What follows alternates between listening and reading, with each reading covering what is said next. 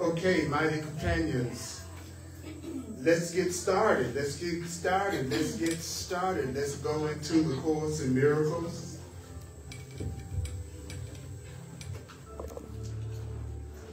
So I'd like to ask you to take a deep breath right now. And let yourself just relax and get centered.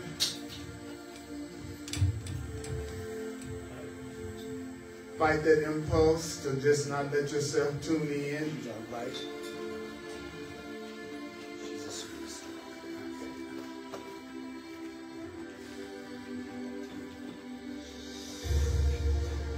One of the first things you want to do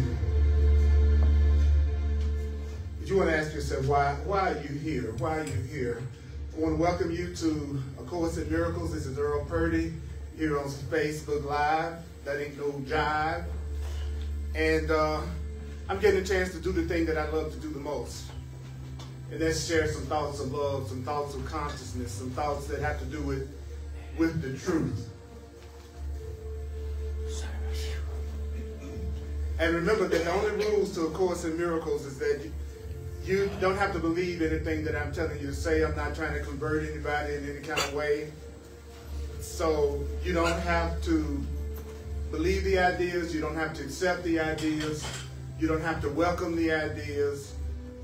Some of the ideas you may actively resist. Some of the ideas you may actively resist. Some of the ideas you may actively resist, which means you may not agree with some of the things that I say. You may not agree with some of the things that the Course in Miracles says, but that doesn't mean it's not true. You may not agree with some of the things the Course in Miracles says. You may not believe in some of the things that I say, but it doesn't mean it's not true. You may not believe some of the things the Course in Miracles says, and you may not believe some of the things I say, but it doesn't mean it's not true, but also doesn't mean your point of view isn't true also. Okay, so just remember, I'm just giving you another way of looking at things. That's it. And so what I try to tell people is accept what you can accept and what works for you, what clicks for you, and then what doesn't, just forget it. Just drop it, okay? All right. Yeah, it's going to be good. Can you kind of like sit them down? It's going to get everybody's attention constantly. I know that. One thing they always said, never perform with children and dogs and animals. It's a losing battle. It's immediate because they're going to draw everybody's attention. But I'm glad you're here. I'm glad you're here. You know, had a comment? Well, I'm about to start my class. Please. Okay. All right. I will give you an opportunity after the class to ask any questions, make any comments, to get any kind of clarification. So you will get an opportunity to do that. But during the class, what I want to do is focus on what the Course is saying and help everybody hear what the Course in Miracles is saying. We're going to be, also the Course in Miracles says some of the ideas you may actively resist. Some of the ideas you may actively resist. There's some of the ideas you may find hard to believe. I don't know why it's making all that noise today. Shut out of the way. So just stare at each other and tell each other how cute you are.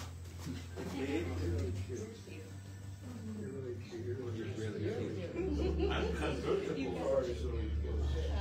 I just wanted to tell you. You can convert me anytime, no problem. Anya. You're really grabbing me one of those too. You're really cute, Patrick. I can't figure out what Oh, don't go from this camera. I'm cute. That goes without saying. Sit. You know, maybe brother, maybe you should sit a little bit back there instead of right up. Why? Just take a picture. Yeah. Sorry. Sorry, I was in front of the camera. Okay, all right. Let's see if we can get centered. It's much going to be exceptionally good today. Every distraction possible is happening. So that means it's going to be good. I mean, yeah. Those of you online, you might be saying, "What the hell is going on?" Okay. Hey, we're not panicking. That's the same question I'm asking myself. So we both doing it. What's not going on? Yeah, what's not going on right now in this moment is right. Okay, and so the Course says some of the ideas you may actively resist, some of the ideas you will find hard to believe, some of the ideas might startle you. This is straight from the Course in Miracles. You're not asked to judge the ideas at all. You're not asked to judge the ideas at all. You're not being asked to analyze the ideas at all. The Course says that the easiest way to know what the Course is saying is true is to try it and to use it. That's the easiest way. Try it and use it. Because the Course in Miracles is not, what's cool about the Course in Miracles is that it's not at all concerned with the outer.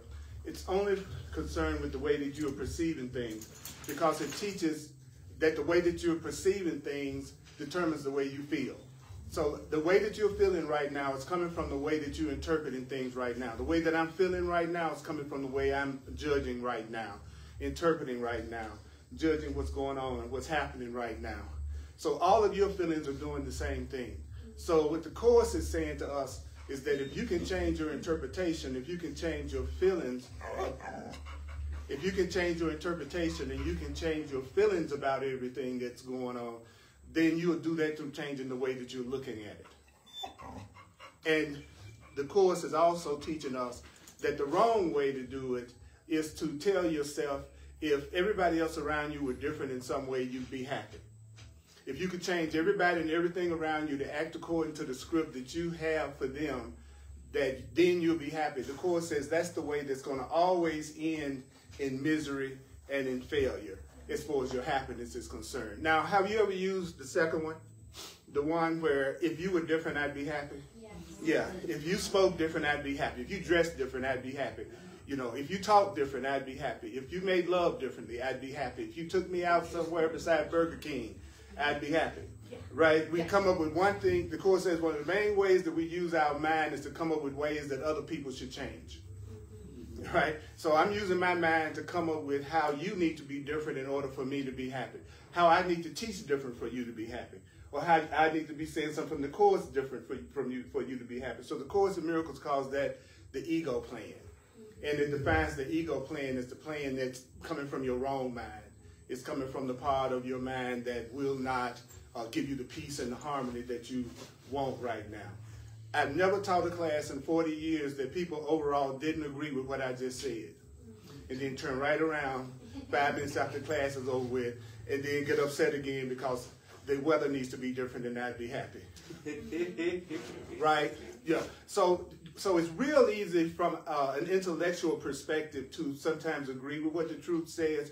It's a totally different experience for you to actually be able to practice it in your day-to-day experience.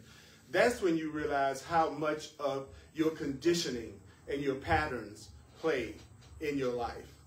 And so the Course is also saying to us that we get to the point that we believe we are our patterns, that they actually become who we think we are, and that's what our identity is. It's based on all the things that you've learned and experienced in your life up to this point.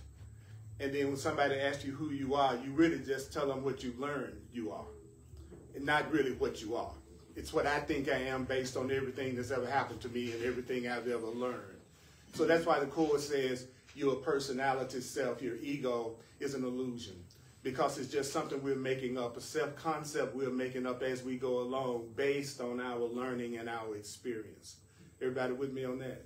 Yeah. That's why you said that you of 10 years ago is totally different from the you of today. Well, the concept you may have had of yourself 10 years ago based on what you thought you knew 10 years ago was who you thought you were 10 years ago. And guess what? It's a good possibility that 10 years from now, well, I don't even know if I'll be here, but 10 years from now, but in case I am, because, you know, I maybe haven't got rid of all my guilt yet. A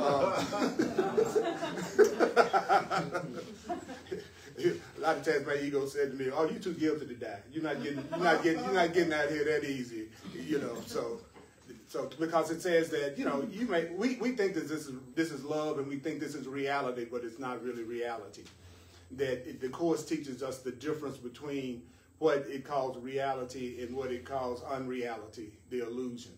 And the easiest definition that it gives is anything that's real is permanent, and anything that's not real is temporary.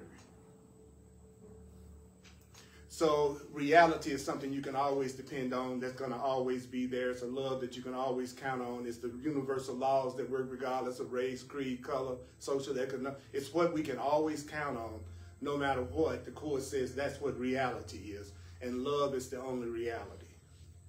But if you choose not to tune into love, then it says what happens at that point is you have to see and experience the opposite of love, which is fear, anger, guilt, grievances, separation, pretty much the 6 o'clock news. Right? So look at each other one more time and tell you how cute, tell somebody how cute they are.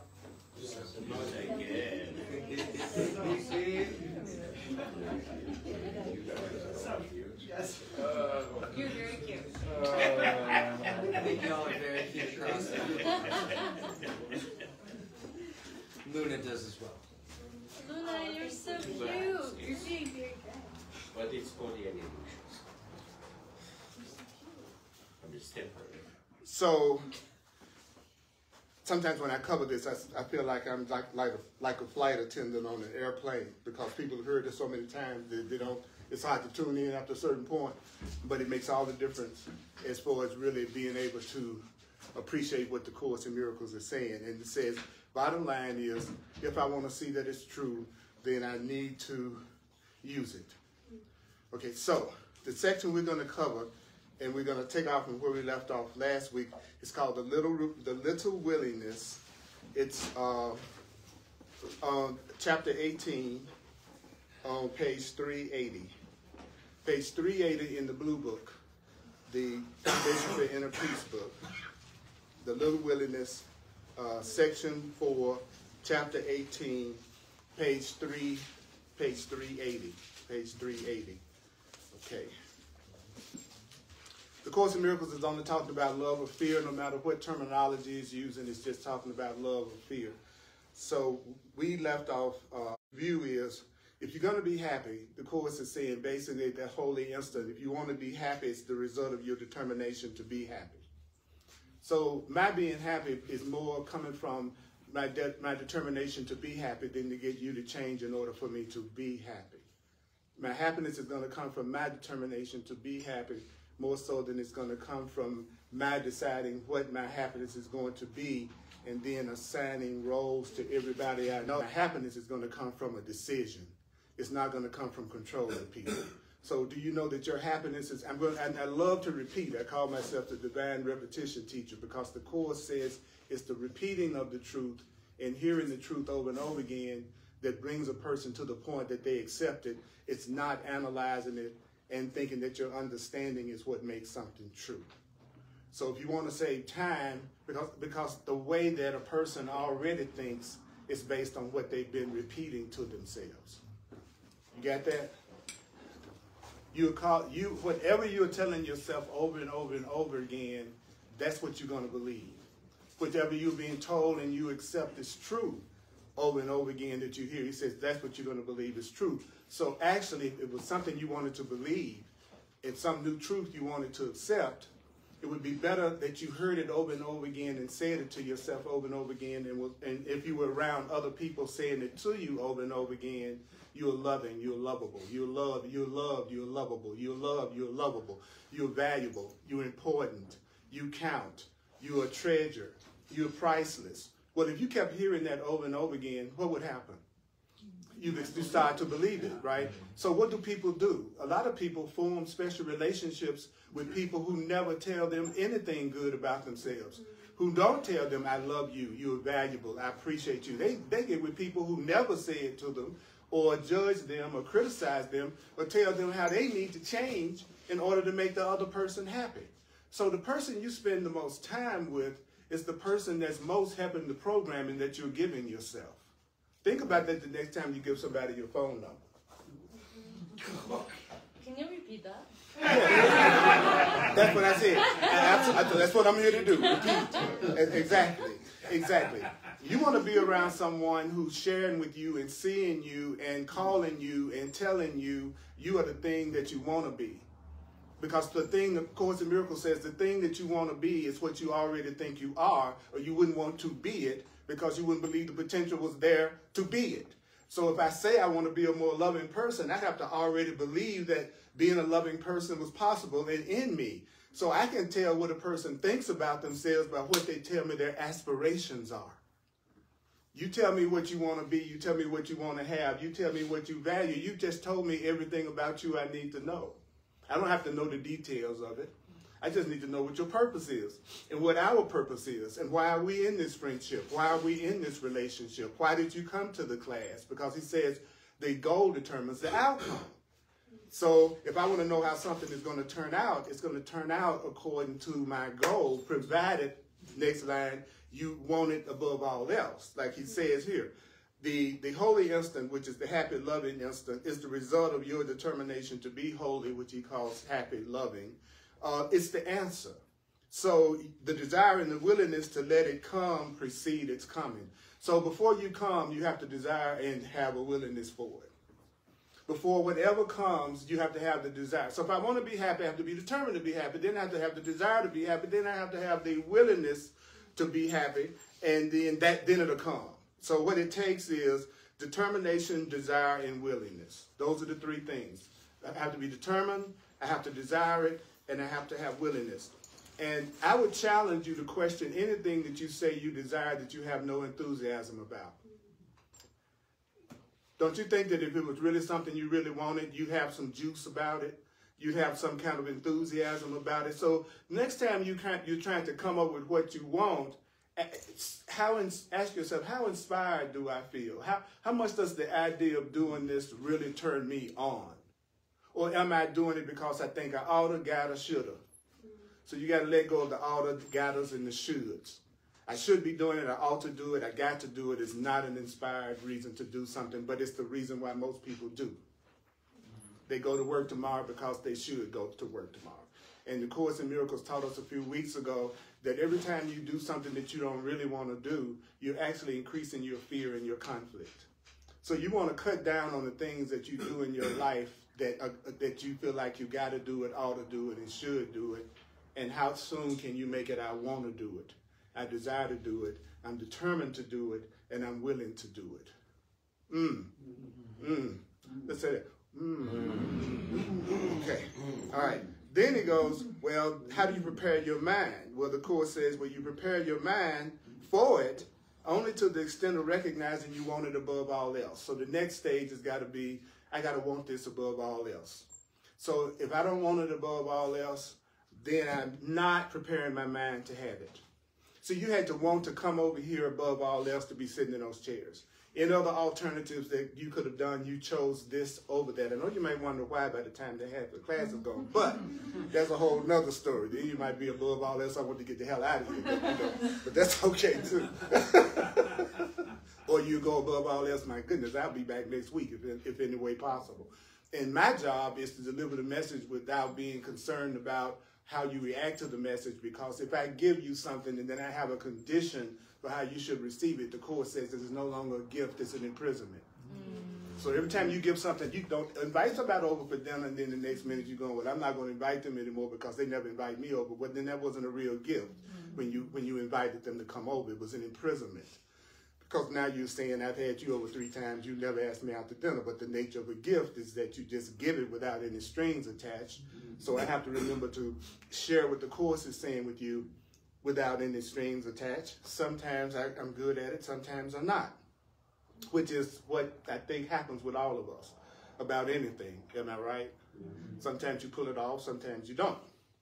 Right? Then it says, I love this line, it's not necessary that you do more than what? Wanted above all else. But it's necessary that you realize the most important thing to realize, he says, that you can't do more than wanted above all else.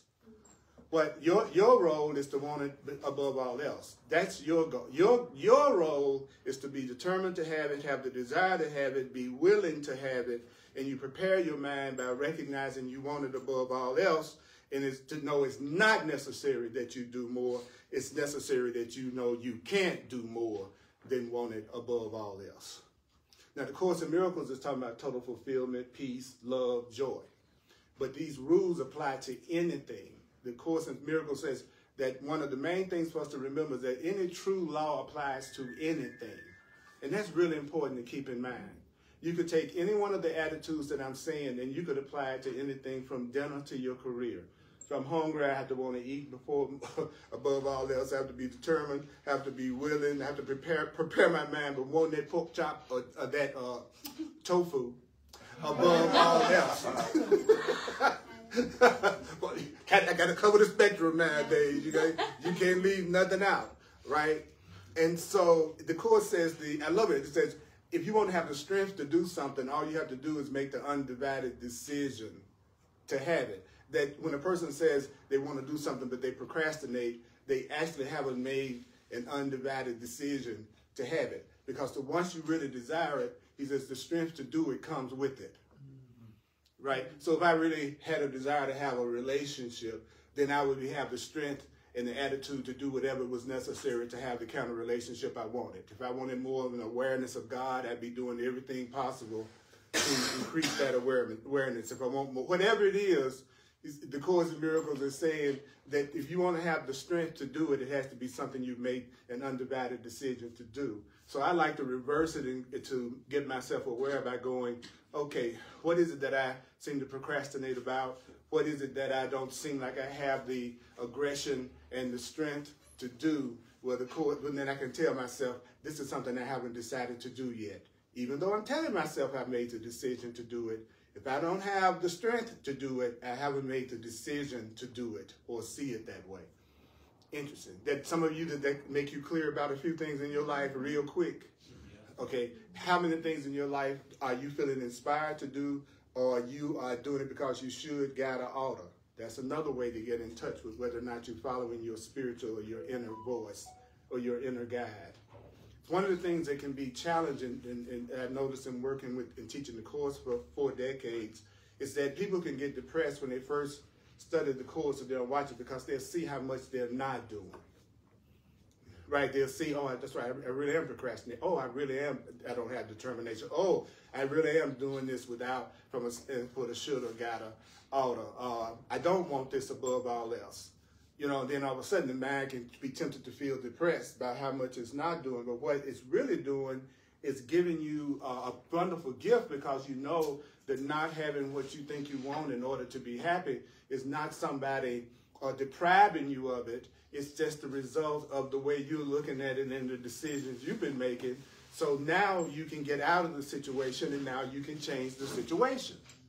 But if your happiness depended on me having to be a certain way, then you're taking your happiness out of totally from your control. And if the Course is saying that if you really want to be happy, know that all you can do is want what you want above all else. That's what people focus more attention on how to get a goal than they do on focusing on the desire to have the goal happen. Because they think they've already said that. I want to be a doctor, so I don't have to say that every day. But what I'm going to do is try to figure out how to do it. And the Course is saying, no, when it comes to peace and love and joy, you have to want it, you have to be determined to have it, and you have to want it above all else. And then it says, don't attempt to give the higher power more than the higher power asks or God asks, or you add the ego, which is your beliefs, to it. And then he says, then when you do that, it says, do not attempt to give the Holy Spirit what the Holy Spirit doesn't ask, or you will add the ego to the Holy Spirit, and guess what? You'll confuse the two. So what does that mean? When I try to take over, when I try to handle it, when I try to give the Holy Spirit or God or the higher power or the universe, whatever you want to call it, anything other than me being determined and willing and wanting above all else, then I'm giving what I'm not being asked for. Not only that, you need to recognize that when you're listening to the voice of your higher self, that your higher self in love asks but little.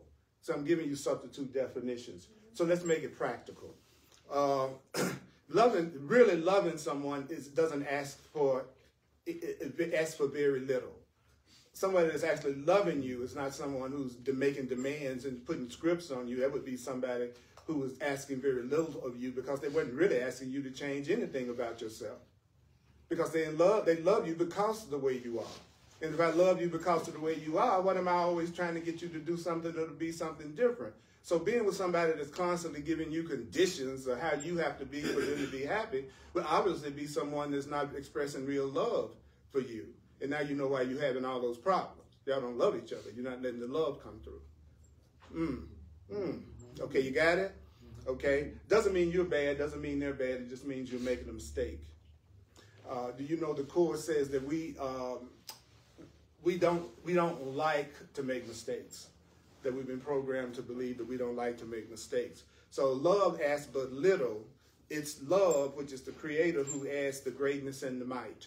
So I'm being asked for very little, but the greatness and the might is going to come from that which created me. It's going to come from God, higher power. So let me get this straight. Love is going to ask little because it's going to do the rest. I'm asking little because I'm going to do the rest. I'm asking for little because I'm going to do the rest. Let's use some analogies. I come into the house, you invite me over, you want to make dinner for me or whatever you want to do, and you say, just sit down and relax. I'm almost finished here in the kitchen, and I'll bring the food out. You see what I'm saying? I'm not being asked to do a lot. I'm being asked to do a little because the person wants to give, right? So they want to give, then they're going to ask little. A get person has all kinds of conditions for what you have to do in order for them to give you their dysfunctional love. We make people work too hard for dysfunctional love. Think about that for a minute. I'm making you work so hard for my love, but really I have not gotten rid of the blocks and the healings that I need to go through to love myself enough yet to really love you. So really I'm trying to make you the next person I give my fear to. But I'm going to call it love. How you know it's fear? You're jealous. How you know it's fear? You're jealous. How you know it's fear? You're jealous. How do you know it's fear? You're jealous. How do you know it's fear? You're jealous. You're insecure. You're insecure. You're insecure. You're behind the bush when they come home. You got one of those trackers in the underwear. You know what I'm saying? That's not a symbol of I really love you and I really trust this love that we have. If I trust you, then I'm not afraid. If I don't trust you, I'm afraid. And that's what I think is a challenge about the Course in Miracles. It won't let you get away with stuff that normally you'll get away with because it's too easy to tell where you're coming from. But that's the good news because, again, if I'm doing it incorrectly, then that means that I could really have what I wanted if I just do it another way. But if you think you're doing it right and you're not getting what you want, the Course in Miracles says, well, where do you go? What's righter than doing what's right? So if you're doing it the right way and it's not working, you're stuck. What, you going to try to do it the wrong way and then it'll start working? So the Course is saying whenever you're in a situation or a circumstance where you feel unhappy or you have conflict or you have upset, it says the first thing that you should do is just admit to yourself that you don't like the way you feel. Don't try to do the false positive stuff. Tell the truth about how you feel. Right now I feel very jealous and I feel very upset about what I think about what you're doing or what I think you're doing. He says, so the first thing you do is you tell yourself the truth about what you're upset about. Then the Course says the next thing you do is say, and so I hope I'm wrong. See, I think you're going to do something to hurt me. I don't want to be right about that, but I'm going to be honest with myself that I don't trust you, but I hope I'm wrong about not trusting you. He said, that's the step. And then so the once you hope you're wrong, then that opens you up to receive guidance from your higher power because now you're not stuck on your position of being right to the point you can't hear another way to look at it. And so that opens you up to get the answer. But first you have to want the answer above all else. And then recognize that the fact that you're still dealing with the same issue over and over again means you don't know how to handle it. And it also says when Spirit gives us the truth, the temptation would be to go unconscious and to go to sleep. That's why I don't take it personal.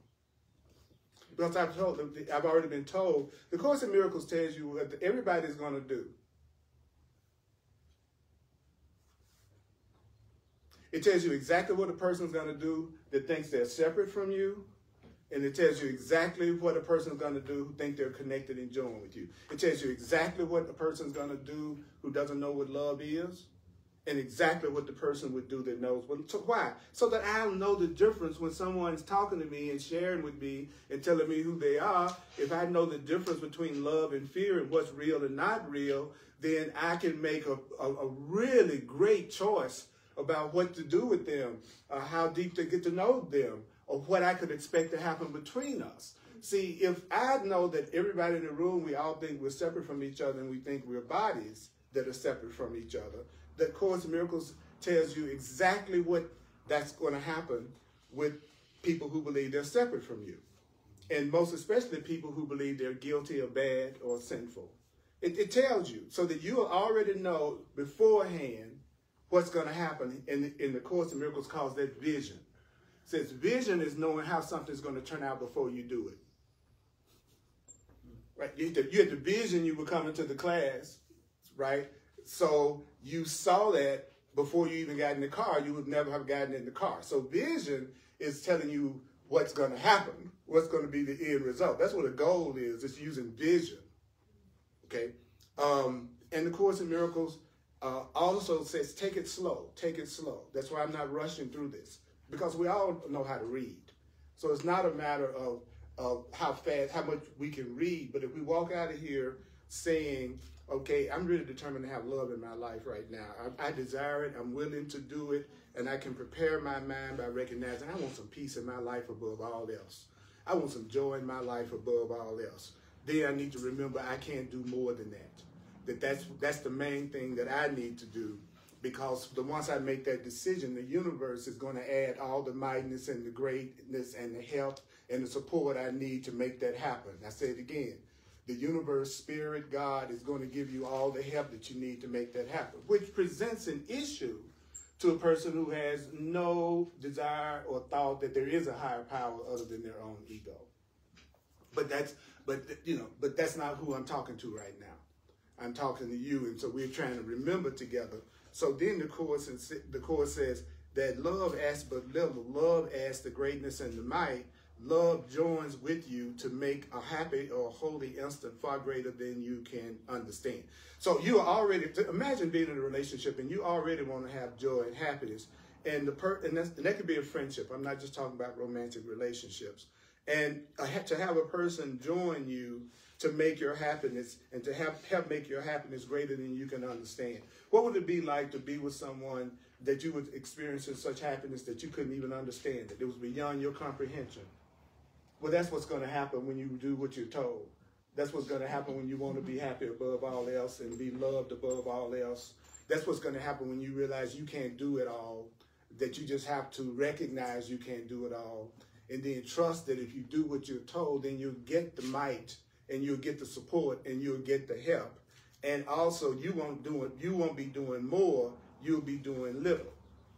Sometimes it's funny how people will say they want to support you. Like they'll say, like over the years from time to time, I've had someone say, I really want to help your ministry out, your teaching ministry. I really want to help you, right? And do you know what the average person's idea of help is, or either what I've created, is they think it's telling you more things you need to do. They say, well, you need to be on social media and you need to get more content. They just started telling me a list. Wait a minute now. If you're helping me, you say, I'm going to handle the contact list. I'll put you on social. You'll be helping me do less. You won't be coming up with more for me to do. You know what I'm saying? You're going to help me move the sofa. You're not going to sit on it. Right?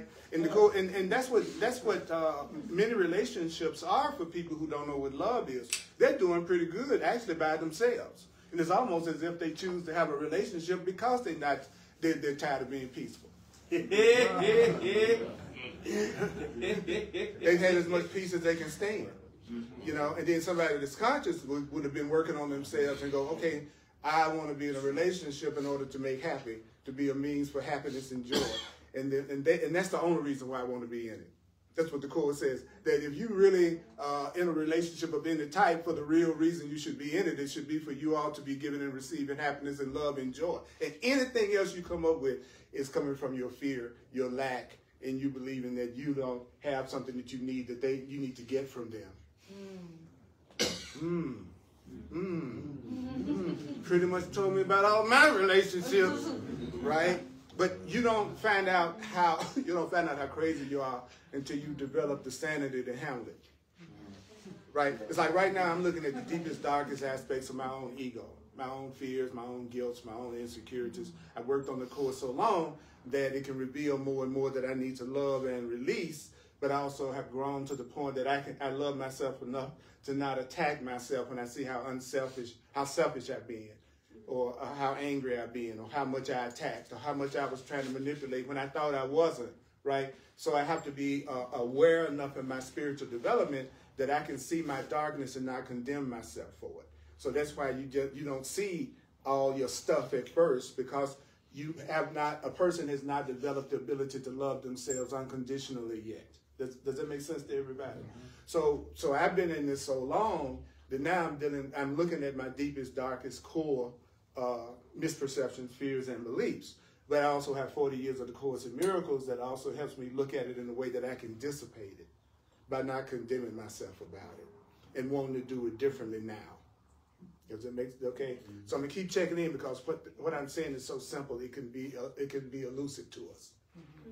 The Course in Miracles actually says that there's nothing harder for us to see than something simple. Because it says we're basically programmed to believe complexity. Things need to be very complex. I'm a very complex person. No, I'm either choosing for love or I'm choosing for fear. I'm either choosing for conflict or I'm choosing. No, I'm not a complex person at all. What I'm complex in is all the different ways I've come up with to hide the simplicity. Now that's where I'm complicated, because I'm gonna tell you all about what happened with my daddy, what happened with my mama, and then how I was brought up and my race, and I'm gonna give you all these reasons why I'm not choosing for peace right now. That's the complexity. Why? Because I'm learning above all else. I'm not determined to have it. I'm not willing to have it. I'm still trying to do too much. I'm still trying to come up with my own little plans about how to do it. And I'm not letting the universe support me and give me the support and the might. And also I need to be ready to have a love that I can't even comprehend. It's so good. This is so good, it makes me cry. I had a piece of cheesecake like that last night. It was so good I just couldn't comprehend. It was like, oh my God. Right? And it was something that tastes good, something that I was giving myself joy with, and I had not the slightest idea how it was created or made. If you told me, Earl, bake a cheesecake or die, I said, okay, just go ahead and shoot me. Okay? Because I enjoy so many things in my life that I don't know why it exists or how it exists. That includes you. That's right. That's right.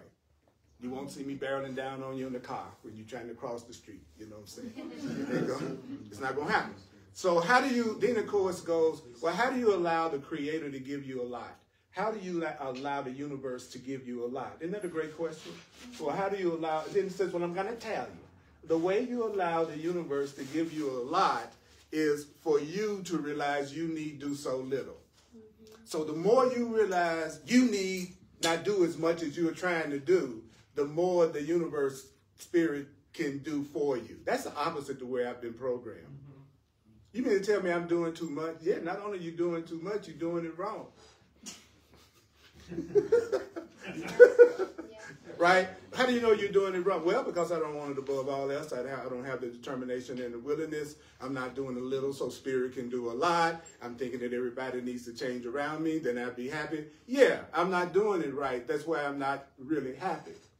So then it goes, now, what is the first thing you must do? He says, well, the first thing you must do, if you want the spirit to do more for you, is realize you need to stop trusting your good intentions. The first time I read that in this book, it tripped me out. It said, trust not your good intentions. Stop trusting your good intentions. I meant well. I told him that because I meant well. Well, he says, why, if the course is so practical, why is it that I shouldn't trust my good intentions? He says, well, because they're not enough. Don't trust something that's not enough. Don't trust something that's not enough. Don't trust, you not feel like you're receiving enough joy, enough happiness, enough peace, and you can't trust that. You can't trust anything that is not enough. It was so easy for me to be this wonderful gathering that I was at last night with lots of great food and lots of great people. And because there was so much abundance, then I was satisfied, and once you're satisfied, then you are just extending, joining, connecting, loving, because there's nobody needs anything. So you all of a sudden you have more control over yourself, the choices that you make, and so you need to realize if you're not going to trust your good intentions, what should you trust? If I'm not going to trust my good intentions, what should I trust? It says, trust your willingness. Now remember, the thing you're most tempted to go unconscious on is the thing you need to hear the most. That's why you're going unconscious on it, because you've just been pegged about what you do to keep yourself in pain. And if a person wants to keep themselves in pain, they're not going to be successful, because love will always heal us no matter what we think about ourselves. So it's not a possibility that any of us are not going to end up in a space of total happiness and joy. So it doesn't really make any difference what you do or what you don't do. You're still going to end up happy one day, and you're still going to end up in love one day, and you're still going to end up fulfilled, because you are not as smart as that which created you, and that which created you loves you unconditionally no matter what you think about yourself. So it's going to help you no matter what you do or no matter what you don't do. If you really love me, then you're going to love me regardless of what I do. What if I'm being abused? What if I'm being abused? Well, nobody that loves you is going to be abusing you, so therefore you're already dealing with somebody that don't know what love is. And you don't either. Or you would have never got in this situation in the first place. If you could have recognized how crazy they were, you never would have gave them your phone number. So you didn't know. You were innocent. You were doing the best you could from where you were right then. Or maybe it was something you wanted to get so bad you overlooked what you obviously knew. And that happens a lot. You know, I've had a couple of butts do that to me. Okay, now.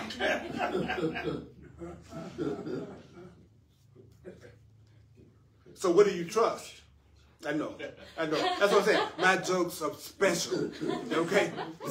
They're time release. Sometimes you don't get it to several hours later, and you be driving down the street and you go, that's okay. That's all right.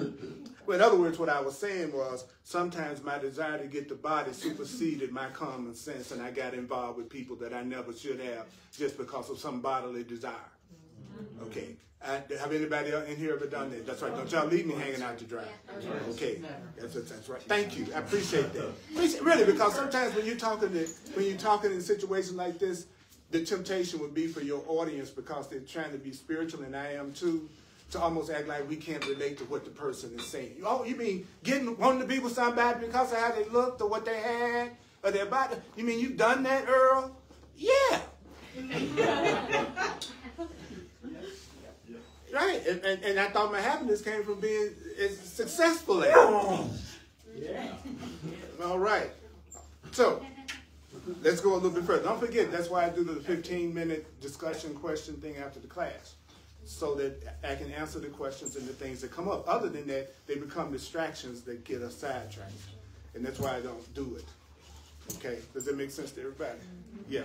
No. Not too. All right. Now, trust not your good intentions. Trust not your good intentions. Trust not your good intentions. Your good intentions are not enough. So what should you trust? He says, you should trust your willingness, whatever else may enter. I'm going to trust that I'm willing to have peace with you all. I'm going to trust that that what we are doing in here is important enough that you came today and it means something. See, I gotta trust my willingness. I can't trust my good intentions, but I can definitely trust how willing I am to try to change and heal and love you more and be more conscious with you. So stop trying to trust your good intentions. Spirit is telling us, I want you all to trust your willingness. Whatever else may enter, concentrate only on how willing you are. Concentrate only on how willing you are to have whatever it is above all else. Concentrate on your willingness to have whatever it is above all else. Stop trusting your good intentions. I had the good intention to do this. I had the good intention to do that. Don't trust your good intentions. Your good intentions are not enough. Your good intentions are not enough. Then it says, guess what? Don't even be disturbed that shadows surround it. What does that mean? don't be disturbed because you don't have complete willingness yet.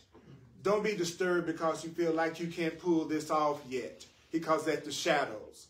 So I know you're going to have some doubts if you can do this. I know you're going to have some doubts whether or not you can be totally willing all the time. And so the Course says, well, if you have those, don't be disturbed. I love this. He says, don't be disturbed about the fact that you don't know how to do this and a part of you is not willing to do this. He said, that's why you came. If you already knew how to be unconditionally loving, you never would have come to the class in the first place. If you already knew how to forgive everybody around you, you never would be reading this. That's what he said. Don't be disturbed because you got the problem that you need to be solved. Don't be disturbed about that. Because if you didn't have that problem in your mind, you wouldn't be trying to get it solved. So don't get upset about having what you think of as problems. There's a line in the, there's a part of the Course that deals with prayer. And like everything else about the Course, what it says is very different from what I was taught.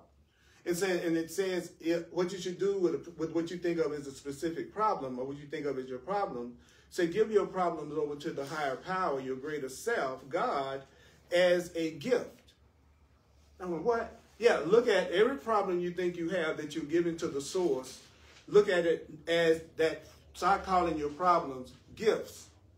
Gifts to God. Gifts to the house. He said, and I went, well, why? He said, well, because if you give all your problems to me, that shows me you're not putting anything before me. If you give all your problems to me, you let me know you're doing what I'm asking you to do. Because you say you want to follow me, well, the way you follow me is to do what I say. That's what surrendering means. I'm doing what I'm told. And I just told you, be determined, have willingness, have the desire. I told you that I want you to want it above all else. I also told you that I'm not going to ask you to do a whole lot in order for you to have a whole lot. I told you not to trust your good intentions. I told you to trust your willingness. See, we ask for guidance, then we get the guidance, but it's so different from what we are telling ourselves or what we thought, that we'll walk away saying that we never got an answer. And what the person should say is, I didn't get the answer that I made up for myself and that I expected to receive. Right. So I'm not paying attention to the answer because it's not what I've told myself has to happen in order to have this problem answered. Like, you know, like if I was talking to a person and they were getting really upset because they thought they weren't getting the level of love and attention and intimacy that they would want with someone. And so the ego will always say, well, what you do when somebody's not giving you what you want is to withhold until they change and do what you want them to do, right? And the truth is saying, no, what you want to do is want it above all else and be willing to listen to what you need to do to have it, which is basically give what you want to receive. Say, brother, I'm trying. Thank you. I love you, but it's totally murdering the attention, my attention. And I'm causing it. Don't have nothing to do with you. I'm the one. I'm the one. Because it's cool for her, too. She wants to play and move around and stuff. Yeah. And so she's not getting what she wants. I'm not getting what I want. And so we're going to love each other. Yes, sir. That's right. Above all, because I want peace above all else. Right? So it's not hard to have a relationship with someone if you're in a relationship with someone that y'all love each other. It's only hard when you're in a relationship where you're not expressing the love for each other. And that's because the person doesn't want the love and the peace above all else. And they still think that there's much more they need to do more than want it above all else, and they're still trusting their good intention, but they're not really trusting their willingness to have it. Right? Then it says, concentrate only on this. Be not disturbed that shadows surround it. That's why you came. That's a good thing. Say, if you could come without the shadows or the problems, then you wouldn't need the truth, and you wouldn't need the happy instant. So if you already knew how to do this, you wouldn't need this. So stop beating yourself up for wanting to do this. Right? I'm not going to beat myself up because I'm trying to be a more loving person. I'm not going to beat myself up because I'm not as loving as I should be. Because if I already knew how to be completely loving, I wouldn't be studying this and I wouldn't be seeking God's guidance. So I shouldn't beat myself up for being the way that I am that's making me have to ask for help in the first place. In other words, love is not going to condemn you because you're not able to love everybody unconditionally right now. Love is not going to condemn you just because you have some grievances towards some people right now. Love is not going to condemn you because you may not be as disciplined as you say you like to be on your spiritual path, or you're not as giving or as loving as you like to be. Understand, if you already knew how to be that way, you wouldn't need the Course in Miracles or any wisdom text that you study. If you already knew how to be loving, then you would be having that in your relationship right now. It's possible that both of you are on a similar level, so neither one of you know how to be completely loving all the time. So now you see the purpose of your relationship is to help each other see each other correctly. So my job is to, every way I can, help you remember that you deserve to be loved, and you deserve an answer, and you deserve support, and most of all, you deserve safety. So when you're mad, when you're angry, when you're upset, when you're putting yourself down, then I'm here to remind you that you are safe and that you are loving, and every good thing about you that you've ever done, because you've temporarily forgotten who you are, and you need me to remind you how lovable you are. But if you're feeling that way and I say, well, you just a low down bastard, it didn't happen soon enough. Well, if I'm coming at you from that perspective, then I want conflict above all else. See, now I'm not doing what's going to bring on peace, so I must want conflict above all else. So the Course is going to give us the real answers to what we want in any wisdom text. The challenge is going to be letting go of what we've already made our minds up to think is going to be the answer, and that's going to make us happy in that situation. It's me being willing to give up the way that I see it in order to see it another way that would be given to me that would work. And so I have to trust my willingness to do that. And then it says it right here. And then it's trying to allow us to feel innocent, right? That's why you came. If you could come without your shadows, your fears, your insecurities, I'm filling in the blank, you would not need the holy, happy, healing instant. So to come to this healing instant, don't come to the holy instant. Don't come to your healing with arrogance. There's an instant that you can be healed. There's an instant that everything you think you're going through that causes you any kind of pain could be healed. Anything that you're going through right now that's causing you any kind of upset, you could be healed. Anything that you think is going on in your life or anybody else's life, the Course in Miracles says that could be healed in an instant. That could be healed in an instant. So what do? He says arrogance is assuming that you must achieve the state that the happiness brings with it. See, the Course is saying you got to be arrogant to believe that you already have to be innocent and holy and healed already before. It's like cleaning up your house before the housekeeper comes, right? That's what he's saying. We think we got to somehow make ourselves holy and pure and healed before we can come to God, before we can come to our help, before we can come to, somehow or another, I got to be good enough to come to my helper. I got to be good enough. I got to make myself good enough to go to God. I have to make myself good enough to go to that which created me. Then it'll help me. The Course in Miracles is so loving, and that's arrogant.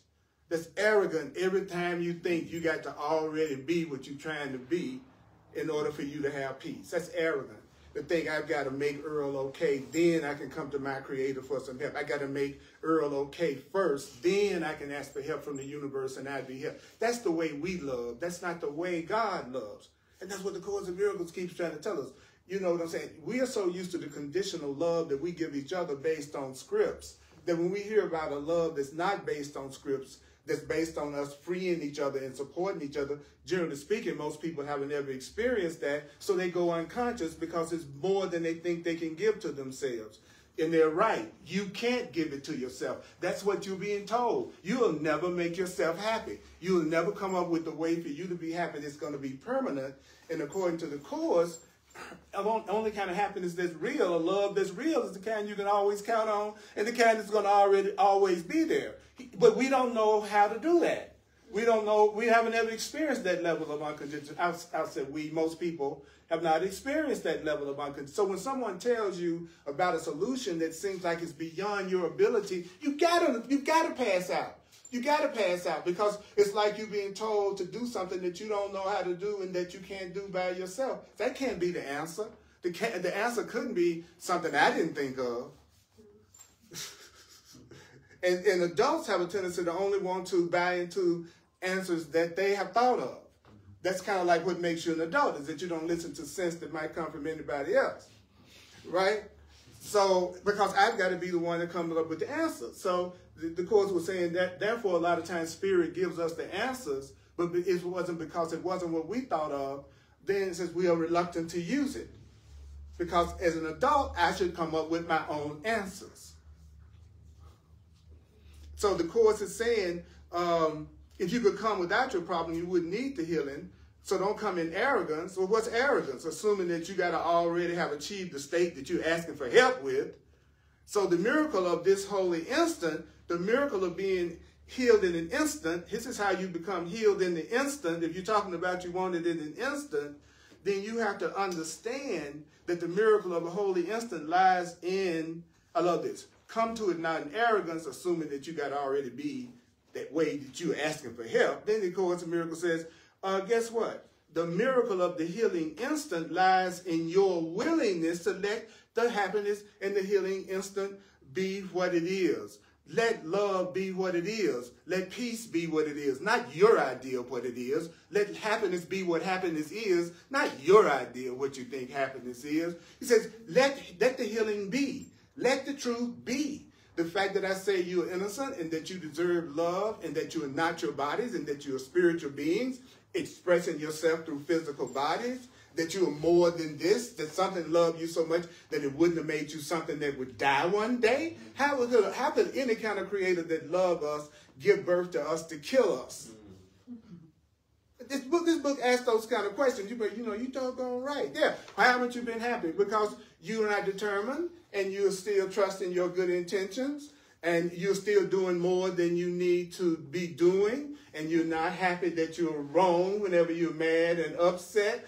He said, that's why you're not happy. You ain't doing a damn thing you're being told. And I just have to, Holy Spirit. I'm just somebody that talked to me. I said, wait a minute now. You know what I mean? You mean to tell me that I'm not happy right now because I'm not doing any of the things that I'm being told that would actually make me happy?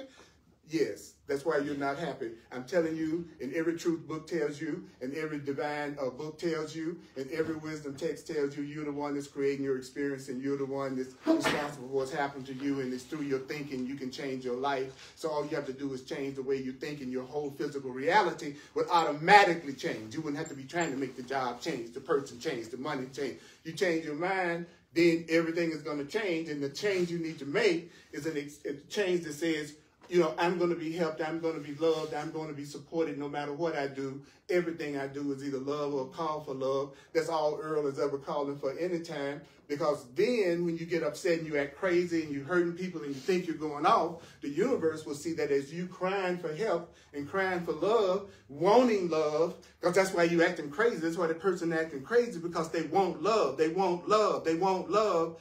Then if you see it as they want love, you're seeing it correctly, and then love will come.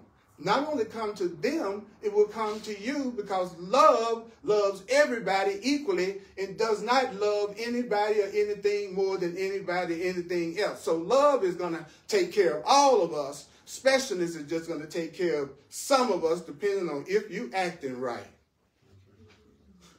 Specialness love is, I'll give you the love if you are acting right. And then the Course is saying, if you want it above all else, you're going to have a love that will love you no matter what you do. And in your worst moments, that love would see you as calling for love. And so when you were most afraid is when you would get help. When you're most angry and vicious, that's when you would receive help. Because you want love above all else. And you're determined to have it. And so that means, I don't know how to break it to you, it means that you're going to have to be willing to do less. You're doing too much. I don't stop here for my own health and safety.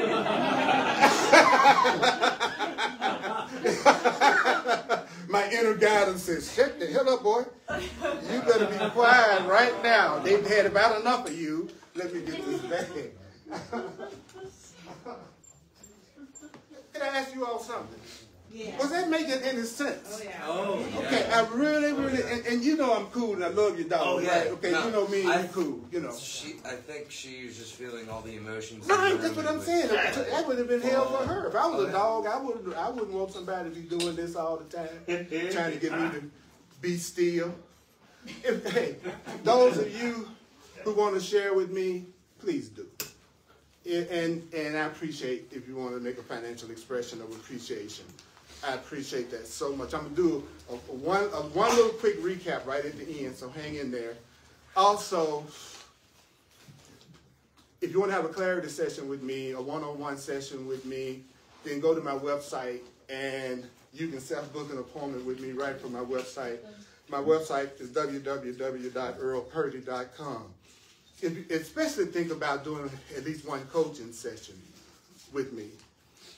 And take advantage of the 43 years that I've been obsessed and I've been teaching this to really help you make your journey through the course much more powerful and much more easy. Okay, so I'm really making an appeal out there to Course in Miracles students who feel like they would benefit from doing that through me and with me. And I'd love it if you drop me an email to let me know if you consider yourself my student and the Holy Spirit student through me. I want to hook up with the people who find me irresistible. I want to connect with the people that appreciate me the most and I appreciate them the most. And what Spirit has taught me in all these years is the best and the easiest way to have something is to simply ask for it. It took me so long to hear the Spirit, asking you shall receive, asking you shall receive, asking you shall ask. I'm not telling you to make up what you think you want to have on your own and then come to me after you made your plan. Then the Spirit says to me, like, guess what? The only reason why you're making plans is you don't think I'll take care of you. Your plans are a reflection of your lack of faith because you think you're not going to be taken care of unless you come up with your plan to do it. Right? So, and I had to listen. I say that again because the voice talks to me after all these years. Yeah, and it was exactly what the Course says. You're only making a plan because you don't think you're going to be taken care of. If you really knew that you could trust this present moment completely and stay in this present moment, then every one of your moments would be safe. But you all get out of the present moment, and then you go into the past and future. When you go into the past and future, it's where all the challenging, painful things come. They come from you being afraid of what's going to happen in the future based on what you went through in the past. So you use right now to project all the bad stuff into the future, and you think it's you learning by experience. And all you're doing is repeating the same patterns you always have. Well, then, or how do you know when you're still not making up your own plan? Well, then you would be doing exactly what I told you today, which is you would be desiring to be determined, have desire, having willingness, wanting above all else, being willing to remember that, not trusting your good intentions, trusting your will. In other words, you would be spending the rest of the day trying to remember what you just heard and then apply it. And then I go, well, why don't I do this? Well, it's because it's not the answer you made up. So you're not hearing what you think should be the answer. And it's hard to keep your attention when you're hearing something that you don't think is valuable to you.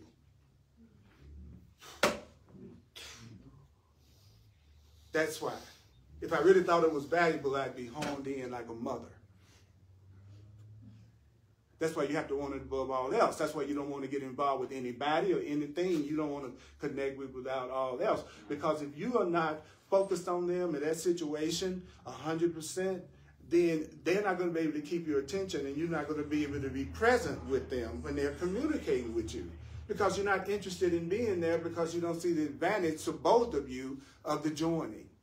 You know, if I knew that every one of you had a gift for me that if I was to focus in on and be present with you, I could receive that gift, you would not have a problem with my attention if I thought giving you my attention was going to get me what I wanted. So if you go after only what you want above all else, it's going to have your attention, it's going to have your determination, it's going to have your willingness, and you are God, you are creator, you create through your intention and your thought, bam! you'll see it manifest or not manifest, and you'll be happy about either one of them because you'll know it was the best thing that could have happened to you was that you didn't get him, you didn't get her, you didn't get the job. That was the best thing on earth that could have ever happened to you, and if you had it, that would have been the best thing. So when you become awake, you're much more interested in keeping your peace than you are in the thing you think you want. And that's how you can tell how awake you are. It's how much you're going to give your peace away if you don't get it. And he just told us, well, you're not going to get it if you don't want it above all else. And you stop trusting your good intentions and go, I'm willing to have love.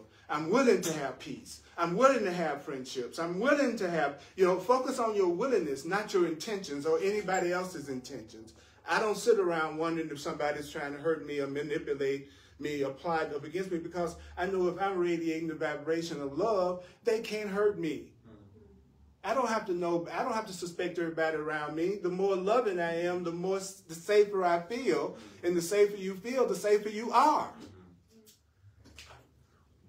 Woo! So the next time you get ready to attack somebody for any reason, remember you're just attacking yourself. And it's so cool if you say, I'm getting angry, I'm about to go off, this is an attack upon myself. The Course says, say that to yourself. And when it first told me to say that to myself, I went, that sounds kind of negative. Every time that somebody is doing something, or I'm thinking a negative, or fearful thought or an angry thought, that I should tell myself, this thought is an attack upon myself. I said, well, you've already been taught all your life not to attack yourself, not to hurt yourself. You've already been told all your life that's not something you want to do, is hurt yourself and attack yourself. You already have lifelong training with not wanting to hurt yourself if you think you attack yourself. So if you say you're attacking yourself when you're saying crazy, unloving things, your mind is going to automatically stop those thoughts from coming to your mind, because your mind's been trained for you not to do things that hurt yourself. So tell yourself, when you're judging, when you're blaming, when you're attacking, when you're seeing yourself as guilty or unloved or insecure, say, this is an attack upon myself. This is an attack upon... Then your mind has already been programmed to turn around and go, wait a minute, I'm not, you're not supposed to attack yourself. Bam, I'm getting rid of those thoughts automatically. But I don't know that works until I do it. So I got to trust my willingness, not my good intention. My good intention is to study the book.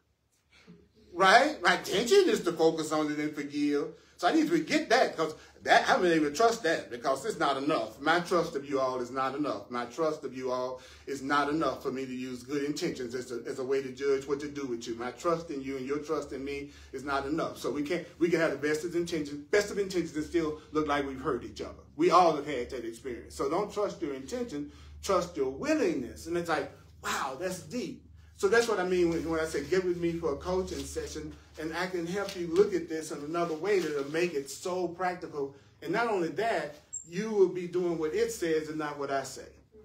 Because no good teacher has any other purpose other than you getting to the point that you don't need them. You might come around as part of the maintenance program, but you don't need me. Right? I don't want to make somebody more dependent on me. That's right. All right. I tell you, I love when I go off. All right. 1 o'clock p.m. here at Unity at 1555 Ray Street, 1 o'clock p.m. Mountain Time. Please come. You can come in person so we can join with each other, because I love joining with everybody. So come here at 1555 Ray, 1 p.m. Mountain Time. And I'm available also for astrological, numerological interpretations and readings. That's nothing but... What would be the easiest way for me to move through here? What are the lessons that I would want to learn in terms of form? What's another way I can get rid of all the fear and the lack that I have, or the insecurities that I have? It's just another way for Spirit to communicate with you. That's what it is. So when you say you want to have a chart done, you're saying, I want to hear the easiest way for me to move through life. Doing the things that I'm best at that come natural for me to do. That's all it's telling you. And it's so, and once you get that realization, everything, and within 90 days, especially if you really get that, then everything starts to shift in your life to bring everything in line with the way you really would be happy and what you should be doing. Because now you got the idea of what that is. And you won't resist it because it really was made for you. And everything could be so much easier if we would do less and allow ourselves to receive the instruction and then do that a little. Wow. Wow. So you can watch all my stuff on Facebook, on YouTube, Earl Purdy. I'm just here to be truly helpful. That's the only reason why I'm in this room. So guess what? Would you take a deep breath? And what we're going to say is,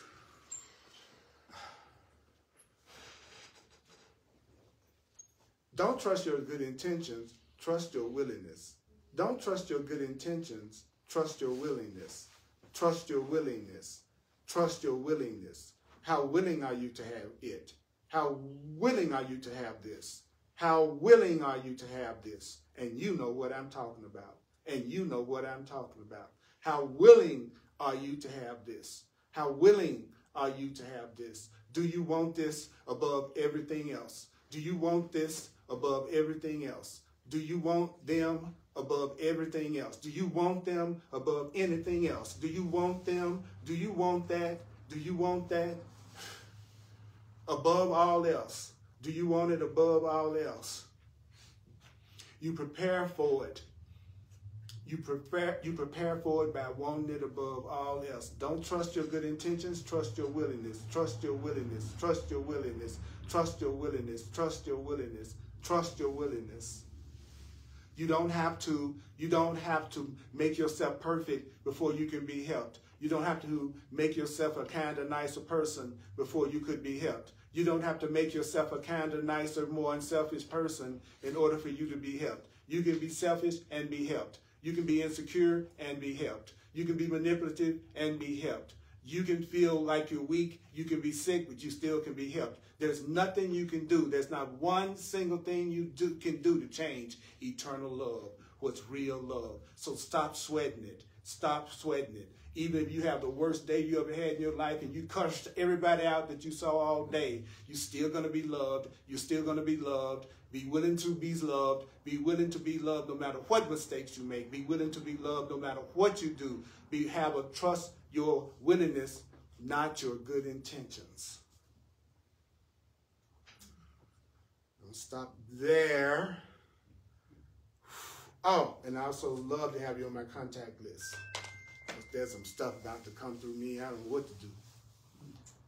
I want to love you all more. I want to get the blocks out of the way. I want to be with people like you. I want to be with people who want to love more, connect more, get rid of their fear more, who want to be in a world where we are safe with each other, around people that we can trust, that we know want our best. I want to join with people who want that above all else. This is my plea. This is my plea. I want to join with others who want to love like me, who wants everybody to be loved, everybody to be connected, everybody to be safe. I want that. And I have to, and this book keeps saying, Spirit keeps saying, you have to ask for it. I'm entitled to miracles, and you are entitled to miracles. You are. But I need to remember it. I need you to remind me. I need you to remind me. We need to say need. And if you don't, then I've got to be okay with that. That's right. You see what I'm saying? If none of y'all ever do anything I want, I got to still feel okay about that. I want to feel good about that. Because more people don't do what I want them to do than do what I want them to do. So if I could learn how to be happy about people not doing what I want me to do, I'd be happy all the time.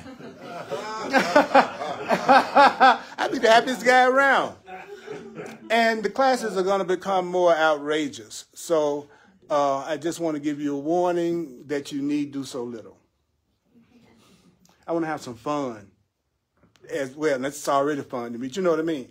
I want to have some fun. I want to have some fun with y'all. Put your clothes on. Now,